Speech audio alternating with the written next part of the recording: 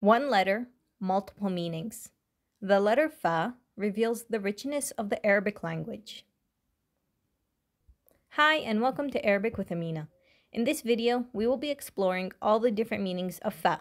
But before we do that, please like and subscribe. We'll start off with fa meaning the word buy.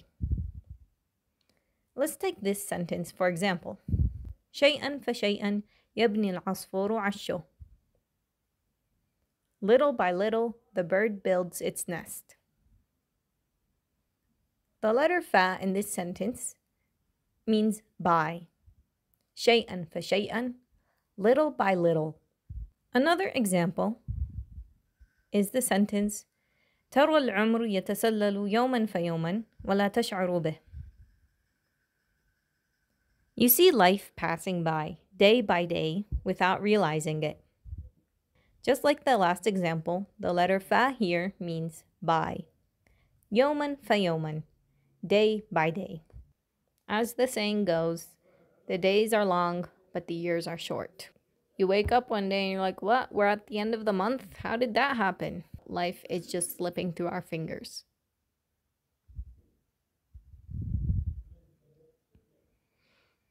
So how did we know that the fa in the sentence شيئا فشيئا يبني العصفور عشه and in the sentence ترى العمر يتسلل يوما فيوما ولا تشعر به?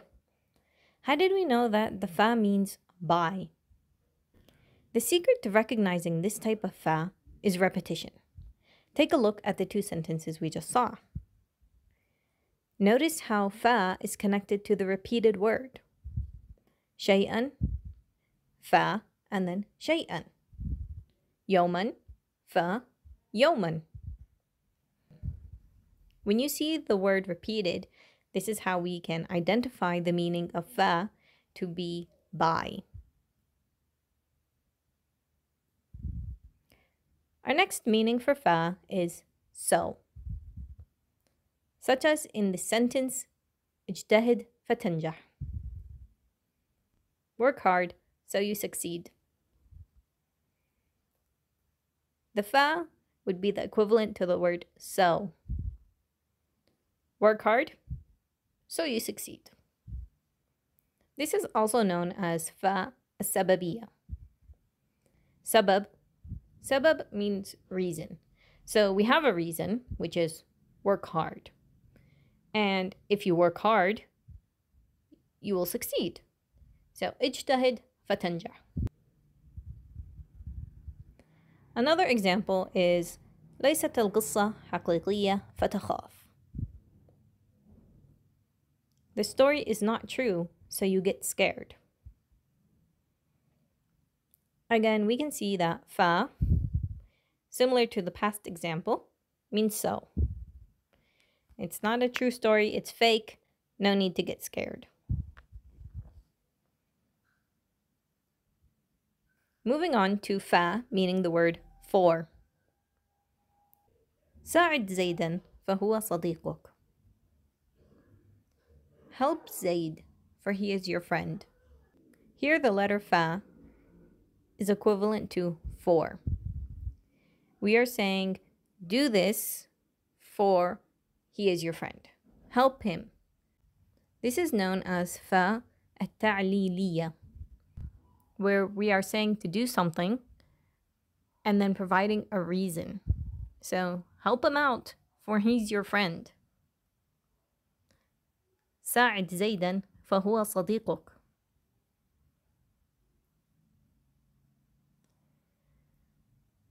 So we see here that the fa is equivalent to the word for, yeah?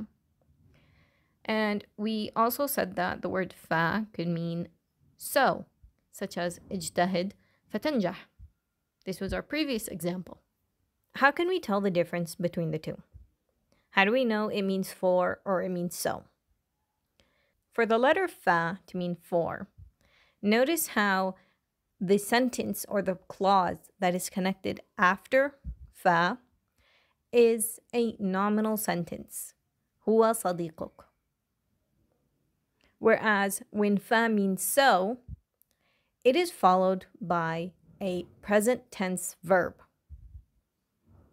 And this is how we can tell these two different meanings apart.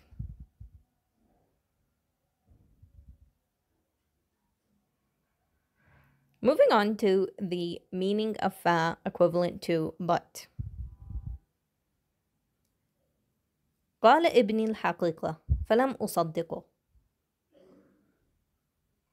My son told the truth, but I did not believe him. We can identify the use of fa as but, as in this sentence, because the second clause contradicts or presents an opposing meaning to the first clause. So the second clause is لم أصدقه. Did not believe him means, obviously, I thought he was telling a lie or something. He was not telling the truth. And the first clause, the beginning of the sentence, we say he told the truth. So what we're doing here is having two opposite meanings in the first clause and the second clause. And that's a tip to identifying when the letter fa means but. The letter fa can also mean the word then. جاءت سلوى فأمل فسارة. Salwa came, then Amal, then Sarah. The fa here is equivalent to then, and then is with the purpose of sequence. So we're saying first came Salwa, and then came Amal, and then came Sarah. 1, 2, 3. This type of fa is used for sequence or للتعقيب. Our final meaning for the letter fa is when we use it to connect the response of a condition.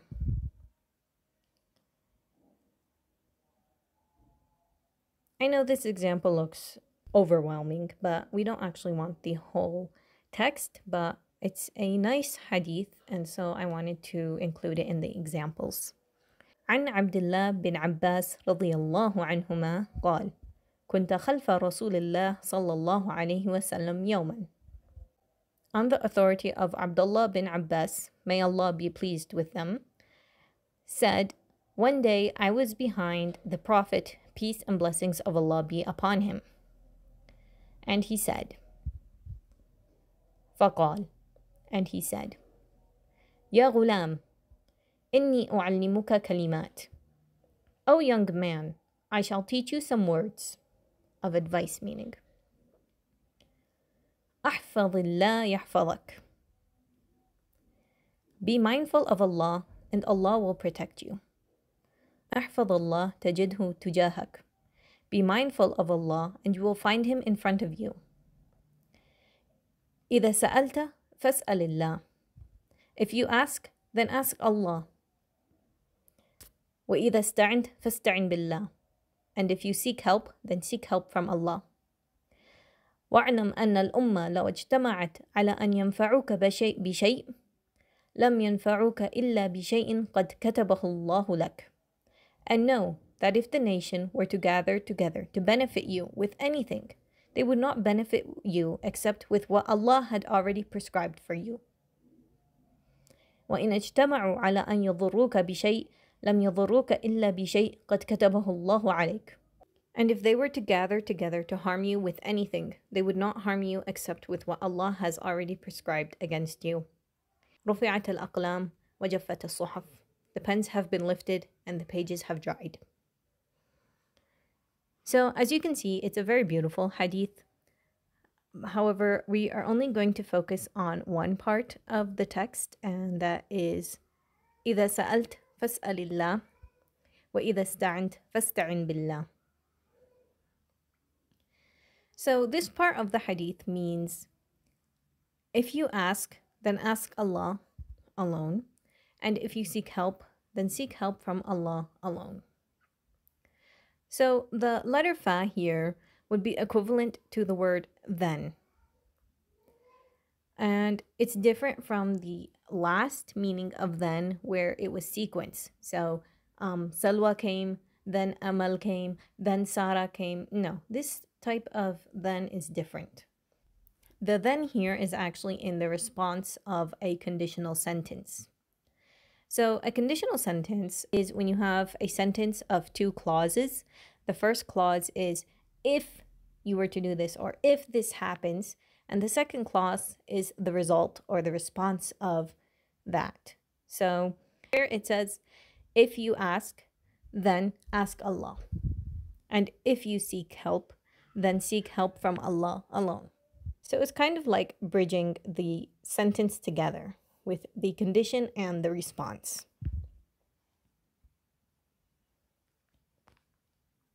And that's it for the meanings of fa.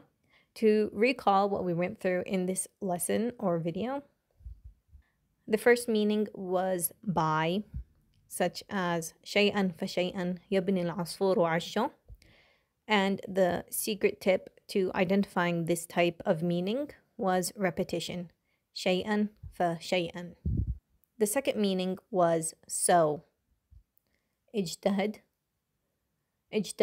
فتنجح. Here we knew it was so because it was followed by a present tense verb.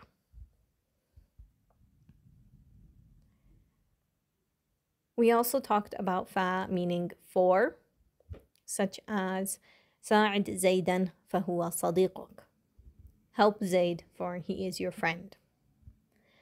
Here, the part of the sentence after fa was a nominal sentence, and so that's how we knew it was for.